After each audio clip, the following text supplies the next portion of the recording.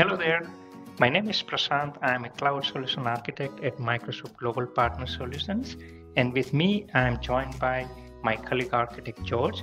And today we are super excited to talk about data access challenges and how Microsoft Purview help solving them.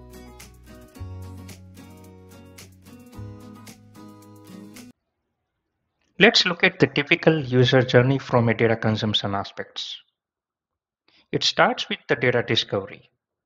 I have seen scenarios where customer or data stewards spending a lot of time tagging or applying sensitivity labels or to classify the content in a data sources. And they store this information in some sort of spreadsheets or documents. It's very hard to keep the documents up to date. Once the data steward's done with labeling or mapping, they involve central IT team for administrative work.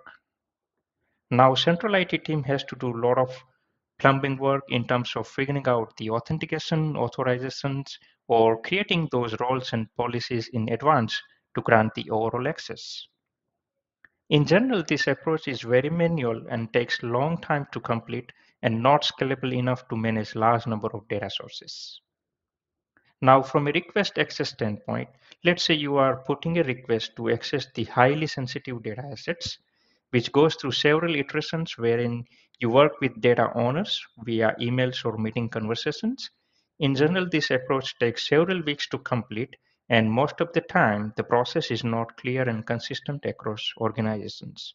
So it impacts the overall data analytics and data projects and business users. So these are all the data challenges, and day by day it's becoming more challenging as every business has to comply with some sort of privacy laws or internal security standards and processes. Let's discuss how Microsoft Purview helps solving all the data discovery and access challenges we discussed in the previous slide. On the data discovery side, when you register and scan the data sources in Microsoft Purview Data Map, it automatically does the classification part of scanning. You can use the system provided default classification rules or custom as needed. Data consumers and business users can search and request access to the datasets using Microsoft Purview Catalog or Azure Synapse Analytics Workspace. Self-service data access policy, it's kind of a step-by-step workflow process to manage your data access processes. And it empowers the data stewards and data owners with simplified data policy authoring and enforcement capabilities.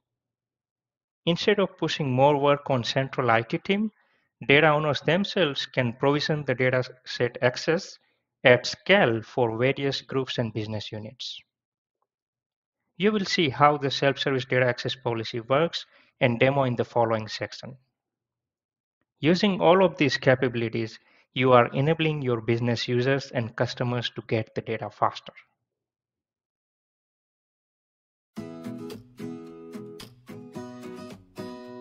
So before we see it in action, let's talk about overall prerequisites and steps involved. The first step is to check supported data sources for data access policy. For this, I have already provided a Microsoft Docs link in the references slide. The next thing is, let's say if you are trying to apply these data policies on a specific data sources like ADLS Gen2 or Azure SQL database, all of them should be registered and set up for scanning in a Purview data map. In the following step, you are assigning the permissions on these data sources so Purview can manage them. The next step is like creating a self-service data access workflow and apply that workflow at the collection level. And once the self-service data access workflow is created and applied at the collection level, you are all set.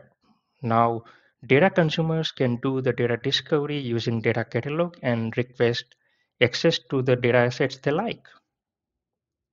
And once the access is approved, self-service data access policy will be generated automatically. So as of now, this self-service data access workflow feature is in public preview, and it supports the data sources listed here in this table. if you look at the data store and the column access policy, I think there are blob storage or ADLS Gen 2 or SQL database, all of them, supported in preview right now. So as we discussed earlier, the very first step is like, how getting your data sources ready for, data use management. And the way you do is like, setting up the appropriate permissions. So here, this is ADLS Gen 2 storage, and I have assigned like, I am honor role to the Microsoft Purview account. So Microsoft Purview can, manage this data source for policy authoring or enforcement. The same thing I have done for the SQL database level as well. So assign the, honor to the Microsoft Purview account. And once you are done with setting up the appropriate permissions to your data sources, the next thing is like setting up the, permission at the Purview collection level. So if you they follow this, it's my Microsoft Purview account, and I'm in the data map collection. And the prerequisite for setting up the collection level permission is apply the permission at the as of now root collection level. So if you look at this, like this is my hierarchical collection, and I have my root collection which is on the top, and there are other like child or kind of a collections created underneath of this one. So, in order to do the self-service data access workflow thing, you should be having the permission like as a workflow admin. So, add respective members like part of this workflow admins role. And once you are done with setting up the permission at the data source and the purview level, the next step is like you can enable the data use management at the data source level. So now we can go back to the sources, and if you look at here, it's kind of a graphical view of all of the data sources registered in my purview account. And let's pick any one of them. So I'm just picking up the Azure Data Lake Gen 2. And once you click on edit, here you get the option to enable the data use management. And if you have like, followed all the, prerequisite steps and configured the appropriate permissions and everything, then you should be able to enable the data use management at the data source level. So once you are done with the data use management, then the next step is like authoring the actual self-service data access workflow. So let's go to management and then the authoring. And as you can see here, I have already created one self-service data access workflow. But let me just quickly walk you through just by creating one. So just create a new and select the governance option here. Continue. I'm just doing this data access request, and let's give it a name and hit continue. So here we get it's kind of a blueprinted template. It's automatically gets created once you create this self-service access workflow. So in addition to what the options you see here, you can do like different kind of customizations as well. For example, in each stage, like you can do various customization. For example, in the start and wait for an approval, right? You can put specific kind of a data owners or who should it go to for the approvals. So you can put respective emails or kind of a respective identity here. So it will go back to the review and approval purpose. Now, in addition to the review and approval, there are other, let's say once the access request is, kind of approved, right? You can again initiate some email conversation to the requester. And when you initiate that email, you can put some dynamic content. For example, here there are some fields like, what's the data asset's name, what's the description, those kind of, so it gives more kind of a clarity to the requester, like who has requested and when was it requested, and those all kind of a meaningful kind of a data metadata along with the email. So you can do this. And one more thing I want to highlight, let's say in addition to, there are some data sources like let's say not supported by self-service data access workflow. In that case you can kind of create a custom action here, like assign to someone kind of a operation team manually, like hey, this please grant access to this data asset manually, something like that. So you can come up with some manual action as well and assign to the respective operation or other teams. So once you are done with all of your like customized settings and applied all the different options, then you can just save and close it. But right now, just like I have already created one, so let's use this one. And once you are done with the creating the self-service access workflow, you can apply at the collection level. So just select your workflow and just apply at the collection level. So here you can see the collection what I already have created, and you can apply at the collection level. Now once you applied at the collection level, right, you are all set, right? Like now the thing is data consumers, right, like they can do the data discovery, data preview kind of a thing using data catalog, right, and request access to the data assets they like. And once they request access to the data assets, it pops up here, like if you go to the request and approvals, if you see here, there are some pending requests, like it's in my queue, like it's waiting for my approval, right? And once you click on one of the requests, it will give you like a more detail, like, who, like some of the data consumer like requested access to a specific data assets or something, so and you can just do like a approval or rejection, right? On top of the you see the request here, you will also get you can configure like receiving an email.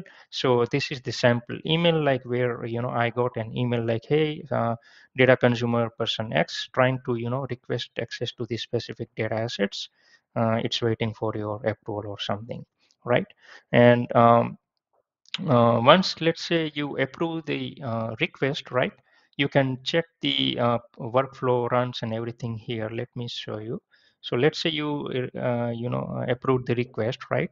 So you can just check your workflow run history from here. So it will show like all of the previous like workflow, whatever like failed or success, whatever with status and everything.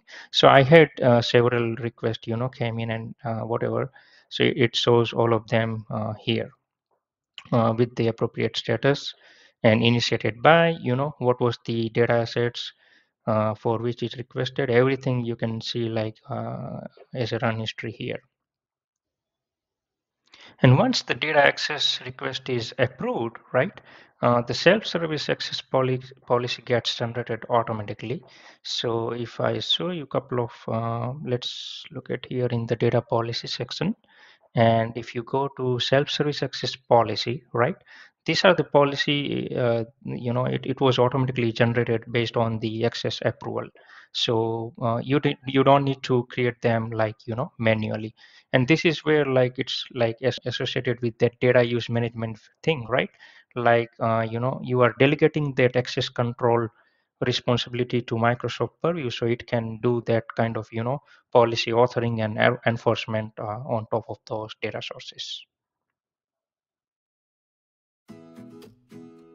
Hey George, thank you for joining us. Can you tell us about the data consumption journey and walk us through how data consumers will do the data discovery, request access, and analyze the data using tools such as Synapse or Power BI? Absolutely, Prashant. Thanks for having me. Accessing the data is really important, so I'd be more than happy to give you a demonstration and talk about the data access piece of Purview. So the first thing to note is you're going to be requesting access through the Purview system. So when you browse the catalog or finish discovering the data. When you do all of the reader type or consumer type of actions within Purview as data governance dictates in your own organization, you'll find little tidbits of data that you actually find useful in existing analytic reports or existing projects that you have. So you'll request the access through Purview, but you can do it inside of Synapse, and that's what I'll be showing you today. So when you do that, we'll be using a few of the preview features of Purview, which are the workflow or self-service data access. And those are quite interesting and unique because it allows the data owner to be able to control the access to the data, as well as the freedom for the consumers of the collection within Purview, which is just the bucket of data that you're allowed to explore, the ability to explore that data. And when they want access, then they can request specific access to the data. They don't have to be granted all the access. So we can get into a little bit of the prerequisites if you move the slide. And really, it's the data reader role. So it is the lowest role within the Purview collection level, and that will allow you to explore that specific collection. And then when you find the nuggets of gold that you want to include in your analytic report, then you'll be able to request that specific access. And we'll be demoing this through Azure Data Lake. And when we access Azure Data Lake resources, we'll be demonstrating the access part of it, the consumer part of it within Power BI as well as Synapse. And I'll begin. Okay, so you can see I'm inside of Synapse right now. And within Synapse, I'll be able to click on the data piece of it. And as you can see, once I click on the master search or the global search bar, you'll see here that I am in Purview. And within Purview, I can search for things like employee, because that's what I'm going to look for now. And within that search result, this is actually what you'll see within Synapse. So in here, you can do a lot of the filtering. You can search for different security labels. If security labels are active within your data set, you'll be able to search for contacts. So if you know that a certain person has data that you find interesting, then you'll be able to filter the data sets for those. But for me, I just explored with the keyword employee, and I find that this CSV is interesting. So I'll click on it. I'll look at some of the attributes of that. So it shows me that some of the schemas, the tags are person's name. So that is protected information.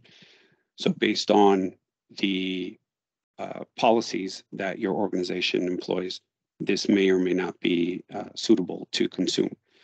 But you can access all of that within Purview and, including the properties. If you wanted to know a little bit more about that piece of data, you can see who the owners are or the experts and ping them separately before you actually request access. And then once you're ready to request the access, you just simply hit the request access button. And in that button, you'd want to give a description of why you're requesting it.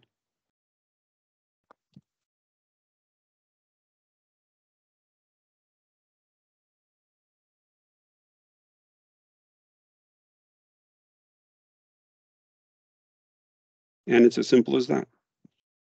Once that gets executed, it'll go through the self-service workflow. And within that workflow, you'll be able to be granted access or not. Thank you, Josh, for showing that request access thing. Got a quick question. If there are some data sources not supported for self-service auto policy creation process, how does workflow manage that situation? Sure, Prashant, that's a great question. So in the event that there is a data set that you want to access as a self-service and it is not yet supported, you can still leverage the self-service pieces within Purview. And as you can see, my Synapse was connected to Purview. And right now we're actually inside of the Purview interface. And inside of Purview, you'll have access to the workflows that you've executed. So in the event that the workflow that you're setting up for self-service does not have the supported hooks into the back end of Purview, you can still set up the self-service. So as you can see here, this is the self-service that was configured for a particular data set that is not yet supported for full self-service. So in the step where you get approved, it does get assigned to someone. And in that approval, you'll see that in the self-service workflow, a task gets created for the individual. In this case, it's to Prashant, and in the self-service piece, it won't go forward until that task is actioned. So they can deny, they can reply it's being worked on, or they can send the accepted. So this allows for unsupported data sets to also participate in the self-service. And all this allows you to do is you've assigned a specific individual to go into the actual data set or the data system and provide manual access. But you can do it and manage the workflow, at least, the process through Purview. So I hope that answers your question. We can jump back to Synapse.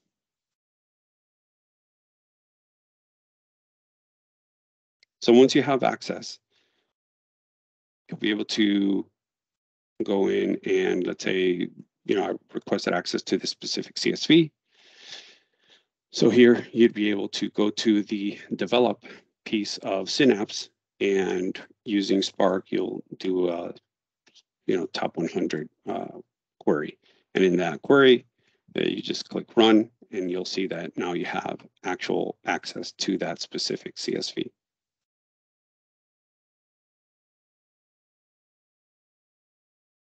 All right, and there's the results. So that's how that works.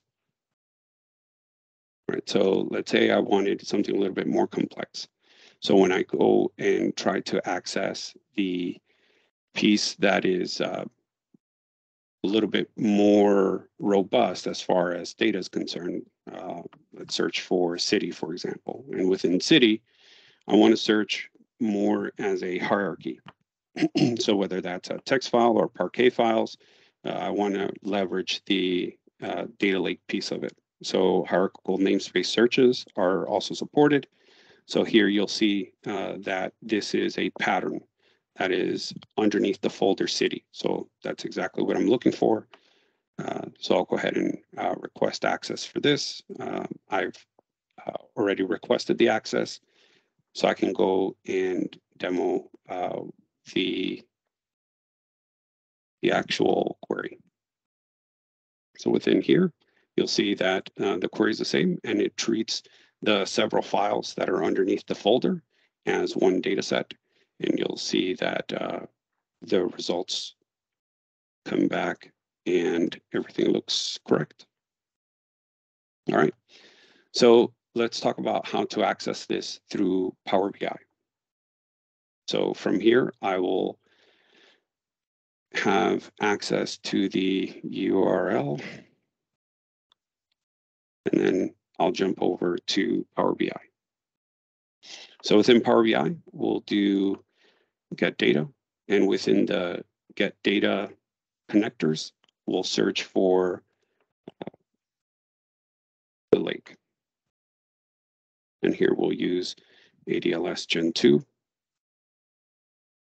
and connect.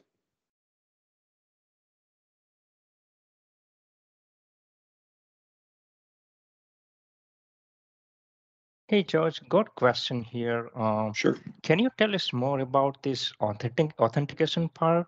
What's the difference between ATLS root level versus item level? Yeah, absolutely. That's a great question, because this is what a lot of users get hung up on. when you are requesting access to different resources within Purview, it is at the item level. So you need to remember that when you are connecting an existing report or a report where you want multiple connections or multiple data sets from Purview, you need to, even though they're all coming from the same root, you need to provide it at the lowest level possible, so at the item level. If you don't, then your authentication will run into some problems and you may not get the results that you want. It might supersede and you'll have different errors when you are refreshing your report because of the data sets are disconnected.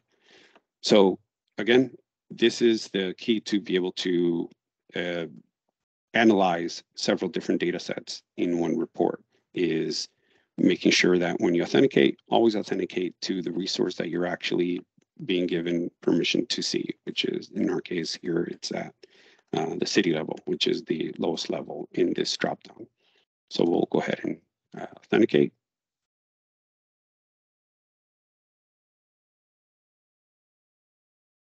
See if it works. And here we have 4 files. So we'll combine and just do the transform. So you'll see that it combines the data set into, or the different files into one data set for you, so you can consume it.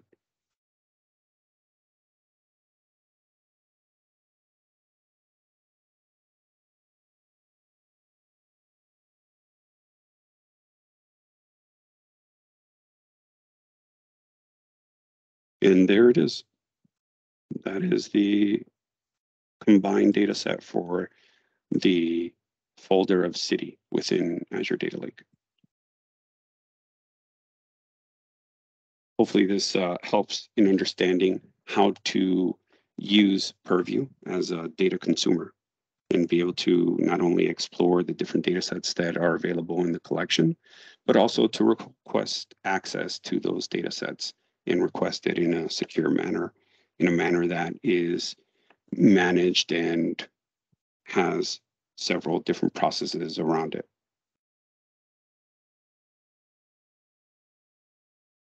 Did you have any other questions, Prashant?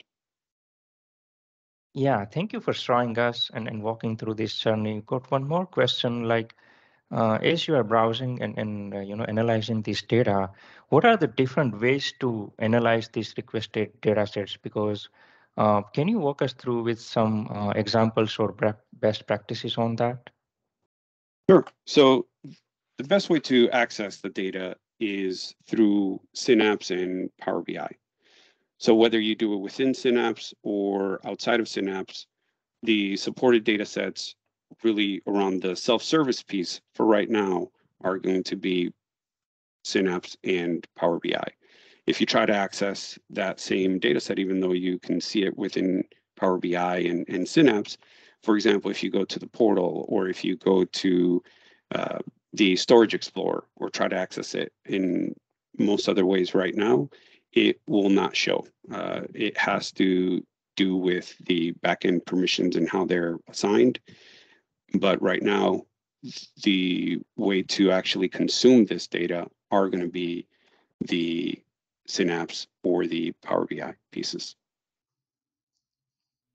Thank you, George, for showing us different ways and best practices on how we can simplify data access management and overall data consumption journey. And with that, we are done with today's session.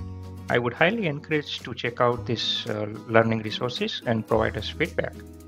And if you are interested in attending any on-demand or live content specific to Microsoft Purview, please check this Enable Purview link.